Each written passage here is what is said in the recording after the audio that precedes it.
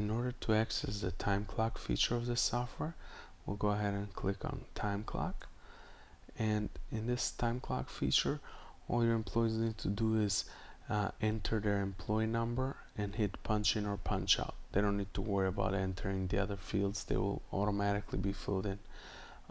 For faster operation, all you need is employee number and this main button for punching in and out.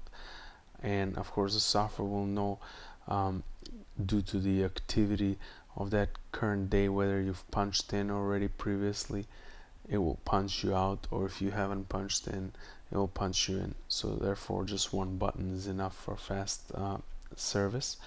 And the employee number can be manually typed in, or it could be, let's say, swipe with a card if you made cards for your employees with their employee numbers, or it could be like a card with a barcode on it that represents the employee number, so when they scan it with a barcode scanner, you can fill it in here, you know.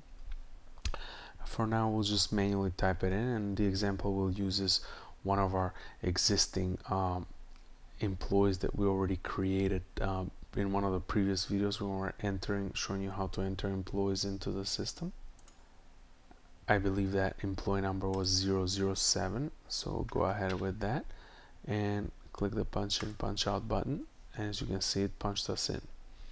Now if after a while the employee naturally wants to punch out, they go through the same process, time clock, and as soon as the employee number is entered, or let's say they swipe the employee card, they click punch in or punch out, and that's it, they're punched out.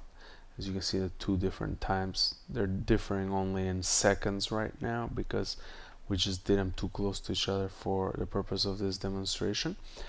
However, if there's ever a mistake in the times, or an employee forgot to punch out as they left, or they even forgot to punch in, that happens very often, and you need to manually edit something or enter time, you would simply go to Manager's menu, Time Clock Table.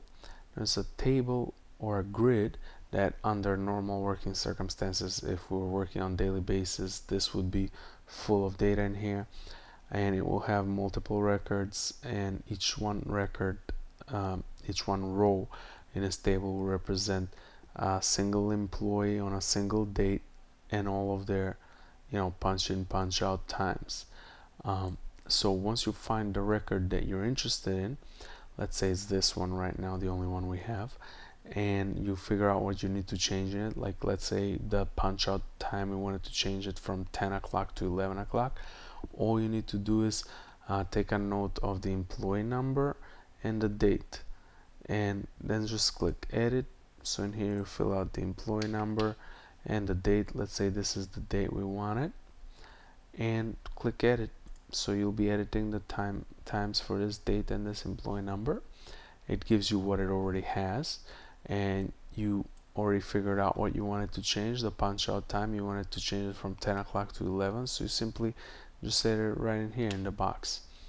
It's gonna allow you to edit, and you click update in the end for the changes to take effect, to be saved in the database, and it informed you that it did that. So now we can go ahead and double check Manager's menu, Time Clock Table, and as you can see, it's 11 o'clock.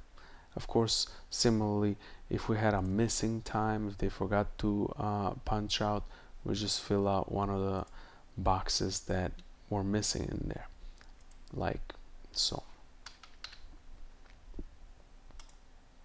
We would fill out, let's say, a time in here, and we'll hit update.